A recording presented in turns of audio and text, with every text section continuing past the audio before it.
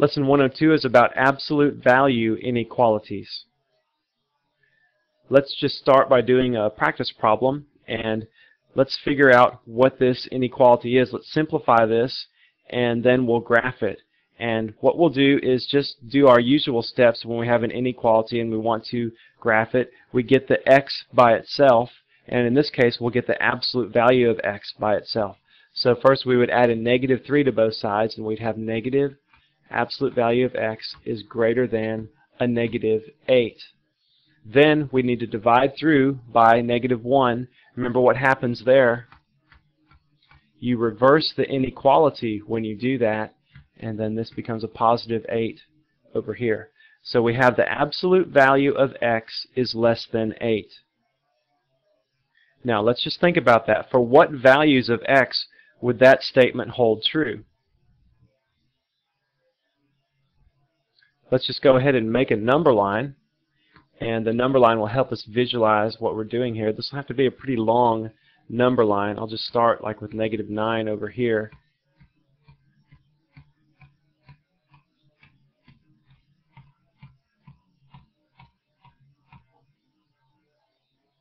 Now I just went ahead and wrote all the numbers on there so you wouldn't have to sit there and wait for me to do all that. But there's the number line that we can use, and think of values that would make that statement true. Values that would say the absolute value of x is less than 8. Well, a +8, if we started there, we would put an open circle there because we don't include 8. We're saying less than 8. And so a 7, that would work, a 6, a 5, a 4. So we can just start heading this way. And then think about -1. The absolute value of -1 is a 1, and so that's less than 8. And so we'll continue all the way over to -8, where we'll put another open circle, because the absolute value of -8 equals 8, but we want to be less than 8, so we have to say open circle there. And so it would be this region right here. This shaded in region satisfies that absolute value inequality. Let's try another one. The absolute value of x is less than -3. Well, what values of the absolute value of x would be less than -3? Well, you just have to think about it. Absolute value of x is always greater than or equal to 0, right? The absolute value of 0 is 0. The absolute value of any other number is a positive number. So the absolute value of x will never be less than -3. So that equation there, or that inequality, we would just call that an empty set or a null set. There is no set of numbers that satisfies that inequality. And usually what we do is just say a 0 with a slash through it, or you could write just braces for a set like that. No numbers in between the braces. Now try this one. Practice problem C. Absolute value of x is greater than -3. Well, the absolute value of any number is going to be greater than or equal to 0.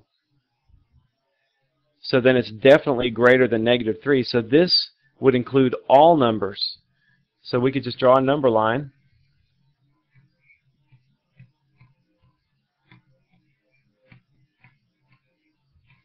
And we could shade the whole thing in to represent that we're including all numbers in this set. So the absolute value of x greater than a negative number, that means any number. Any number, its absolute value will be greater than -3. Let's do one more. Minus the absolute value of x is greater than or equal to 0. Well, we need to get rid of that minus sign, so we multiply both sides by a -1, and that reverses the inequality. So we have absolute value of x less than or equal to 0. Now, let's go ahead and do a number line.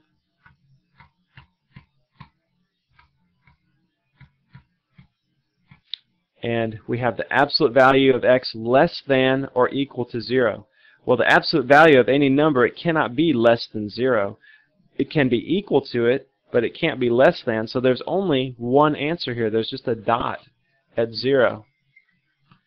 that would be the set representing that inequality expression, absolute value of x less than or equal to 0. So when you're doing these inequalities, just try to remember what absolute value means. Absolute value of any non-zero number is a positive number, and then the absolute value of 0 is equal to 0. Okay, well that's all for lesson 102.